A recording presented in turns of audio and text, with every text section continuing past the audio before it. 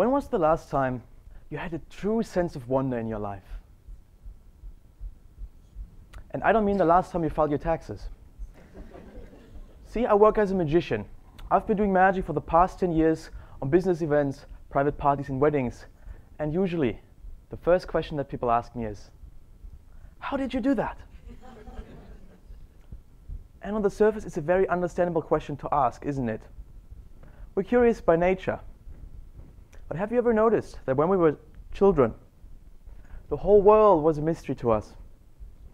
Why is the sky blue? And how can birds fly? I still don't know. But when we've become adults, when was the last time you had this deep sense of wonder in your life? And I don't mean the last magic trick that you've seen. It has become rarer, hasn't it? But why?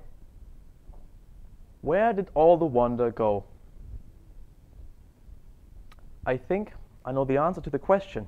And the answer is questions. Let me explain.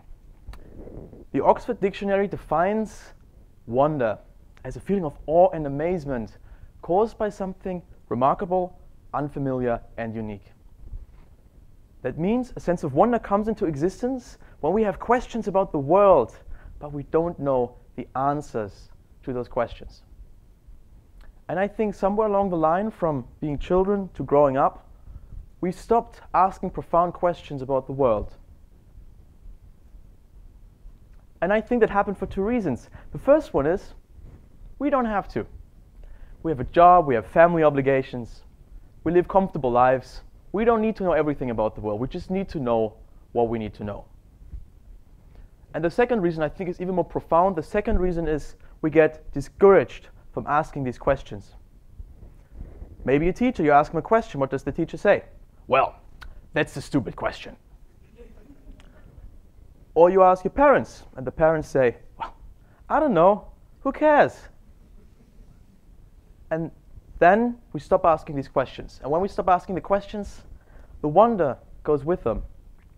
And that's the power of magic. It can reintroduce the sense of wonder into our lives by making us question our perception, what we've seen. Did he really just do that? That's impossible. It's a very precious feeling, but it can also be very, very powerful. And the story I'm about to tell you, I'm not telling you this story to show off. It serves merely to illustrate a point. And it's a true story that happened to me 3 years ago when I received a phone call from a client of mine who wanted me to do magic for a 9-year-old boy named Luke. And Luke was dying of leukemia, and he was too weak to leave the house. And so I said, of course I'm going to do magic for the boy. And so the next day I went to his house, and I was greeted by the two parents. And they were visibly upset. And especially the mother was so distressed, I tried to comfort her and I said, you know, I am sure your son will get well again. She just looked at me with this look I'd never seen before, without hope, of utter defeat. And she said the most chilling words I'd ever heard. She said, no, I don't think so.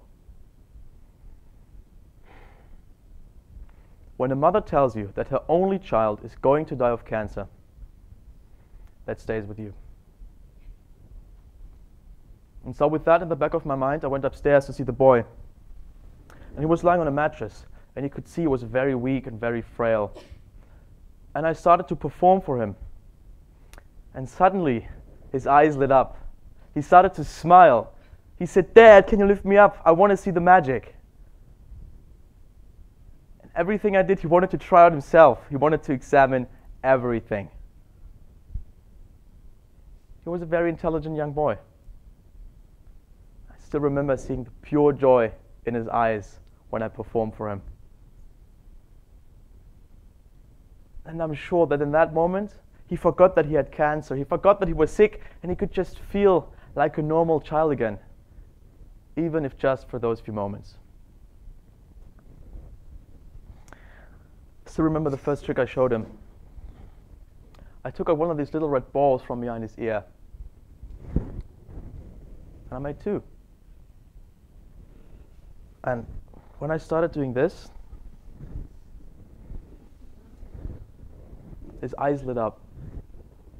And he said, I want to do the same.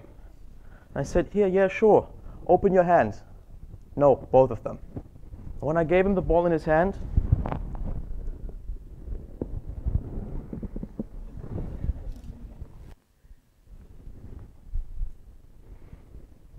what you feel now is what the boy felt.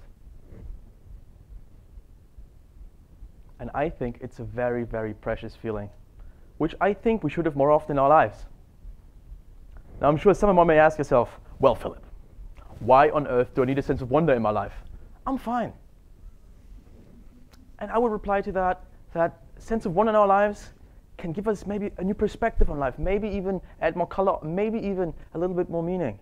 Now, you don't need to see a magic trick every time you want to experience this. That would be a bit weird and a little bit unpractical. But I would encourage you to ask more profound questions about the world and enjoy the sense of not knowing. You don't have to be afraid of it, but the awe and amazement that can be inspired within you is just wonderful. When I look up at the sky full of stars at night, I wonder, are we alone in the universe? And I don't know. But I enjoy the profound sense of awe and wonder that comes with not knowing. I asked earlier, where did all the wonder go? Turns out, it never left. We have simply forgotten to look for it. Thank you.